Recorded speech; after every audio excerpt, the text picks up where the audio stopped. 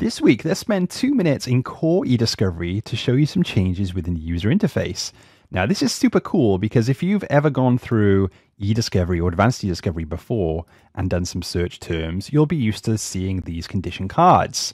So here we can type in our keywords and a date range, and we can choose from a list of other conditions. Brilliant. What we could also do in the past is we could use this keywords card to write complex queries in there as well. Although it was quite difficult in the past, you had to go away and kind of learn the query language, is now Microsoft have put in this KQL, this Keyword Query Language Editor, which is in beta today.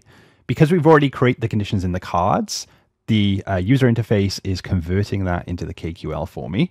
But if I rewrite this, you'll see the platform, when I start typing, is suggesting different properties I can use as part of that query.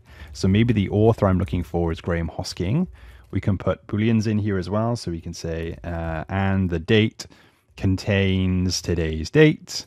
And we can do or statement. So or the kind of information that I'm looking for equals, and it'll give me a whole list of those attributes that I can choose. So if I'm looking for Microsoft Teams, I could either type in Microsoft Teams, or I can just click on it. If I make an error in here and I type something that isn't a value, you'll see that the user interface then is saying there's potential issues with this. So we can see that it's giving me an idea of, hey, these are the attributes that you should be using other than the one that you've typed in. So again, we can make quite complex queries within here as well.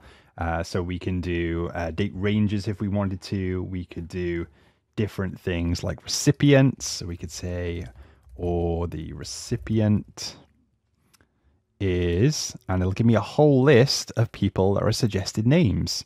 So this doing a lookup, it just gives you a sample of those and maybe give you an idea of what the kind of syntax is to type that in.